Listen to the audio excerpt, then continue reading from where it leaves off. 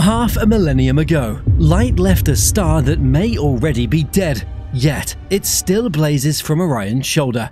Betelgeuse, a red supergiant 600 light-years away, has been pulsing wildly, and in early 2014, it dimmed sharply by half a magnitude, a striking clue that something extraordinary is unfolding at its fiery core.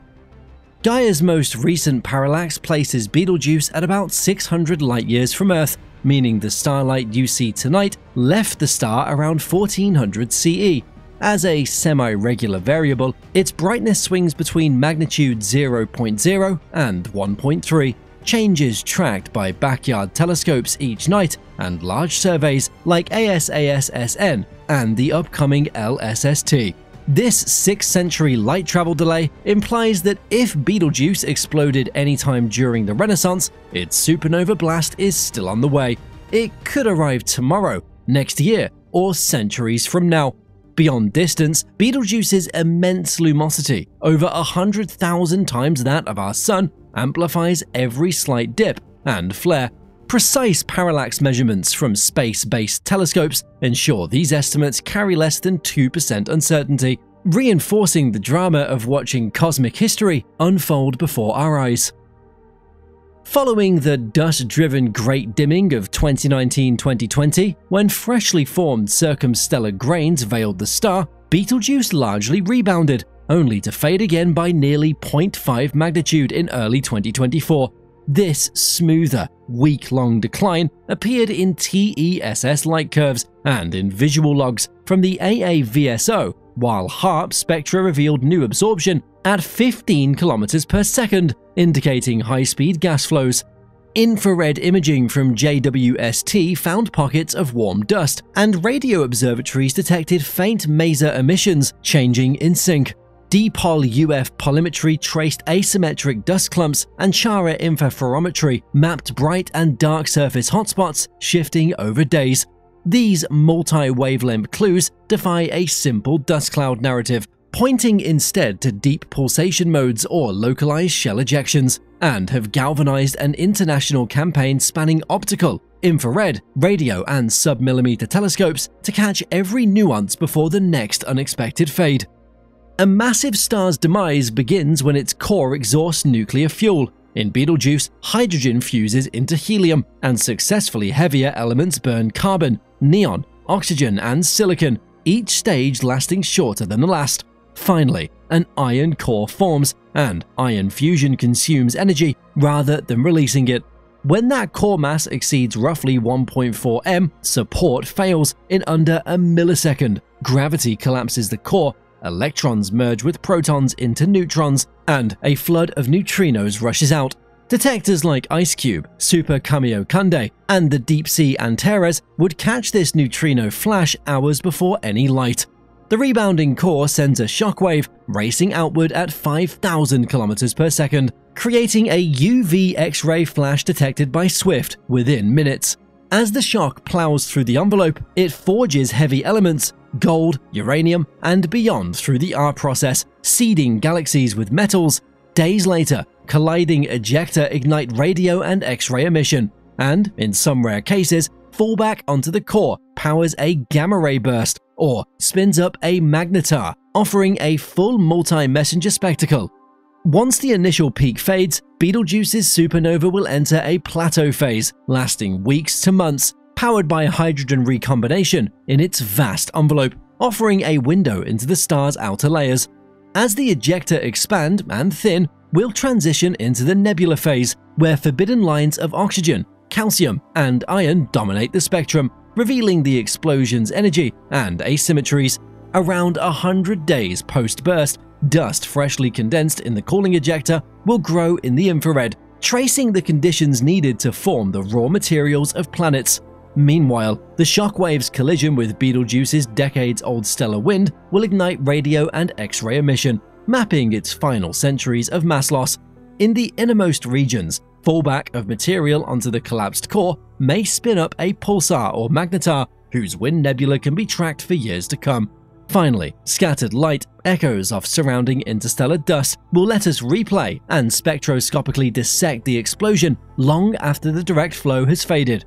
Together, These stages, from plateau to nebula, dust formation to compact remnant, ensure Betelgeuse's finale will enrich our understanding of stellar death and the cosmic origins of elements. Despite its pyrotechnics, Betelgeuse's supernova poses no threat to life on Earth. The lethal zone for harmful ionizing radiation and cosmic rays spans about 100 light-years. At 600 light-years, Betelgeuse sits well beyond that danger radius. Its neutrino burst, although intense, interacts so weakly it barely registers, and gamma-ray flux drops off steeply with distance. Atmospheric models from NASA and ESA show no significant ozone depletion or radiation hazards. In fact, analyzing its neutrinos and cosmic rays offers a safe way to refine our understanding of Earth's atmosphere and space weather. Betelgeuse's grand finale thus promises unrivaled spectacle, not an existential threat. In 2018, astronomers using ALMA spotted a surprising pattern on Betelgeuse's surface. Molecules like CO and SiO showed Doppler shifts indicating speeds of about 5 km per second, around 18,000 km per hour. That motion implies the star spins once every 20 years, unbelievably fast for a bloated giant, hundreds of times wider than our Sun. Normally, as a star expands, it should slow down, just like a figure skater loses speed with outstretched arms. So, what's giving Betelgeuse its unexpected twirl? One idea is that it once merged with a smaller companion, stealing its angular momentum. Another points to colossal convection cells, plasma bubbles the size of Earth's orbit, churning beneath the surface and creating an illusion of rapid spin. But how do we read that spin from 600 light-years of space? The answer lies in the Doppler effect. Light from the region rotating toward us shifts ever so slightly bluer, while light from the opposite side shifts redder. Higher resolution instruments like ALMA in the submillimeter, HARPS in visible light, and CryRes on the VLT in infrared track these tiny color changes in specific molecular and atomic lines.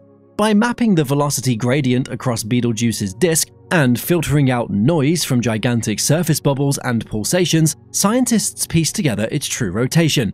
Advanced 3D simulations then model how convection and waves distort those signals, helping to tease apart real spin from the star's restless weather.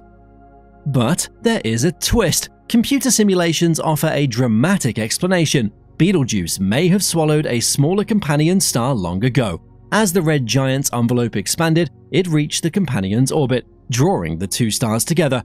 Friction within the dense, shared envelope slowed the companion, causing it to spiral inward and merge with Betelgeuse's core.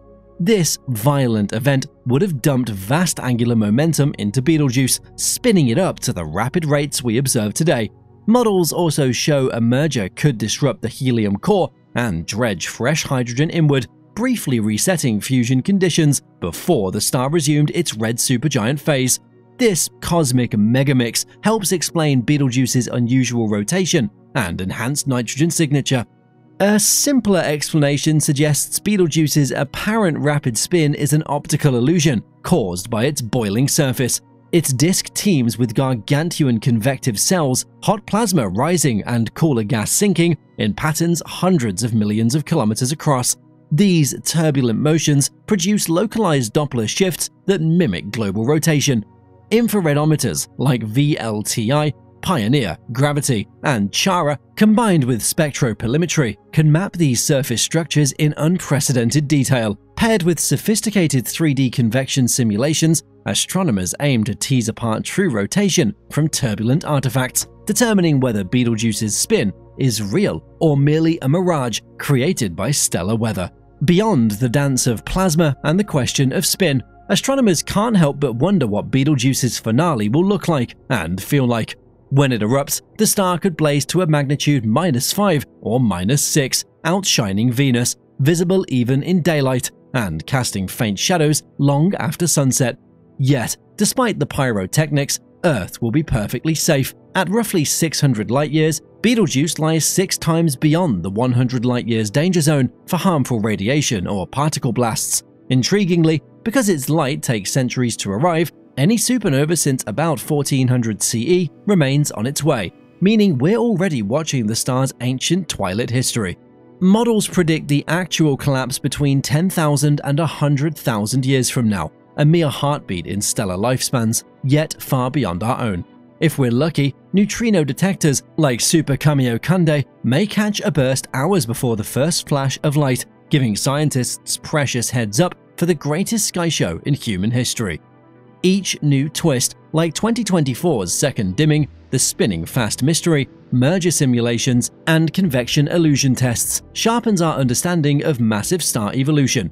Betelgeuse is a real-time laboratory in our cosmic backyard, teaching us how supernovae ignite, how heavy elements spread through galaxies, and how stars influence planet formation. Its unfolding story informs search strategies for stellar explosions in distant galaxies, refines model of galactic chemical enrichment, and even sheds light on the conditions that make life possible.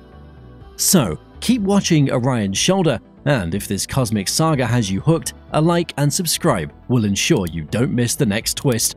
Betelgeuse may still surprise us with another dimming, a record-breaking pulse, or, one day, a daylight-bright detonation. Until then, we listen for its heartbeat in every flicker, and every spectral shift, waiting for the greatest light show in human history.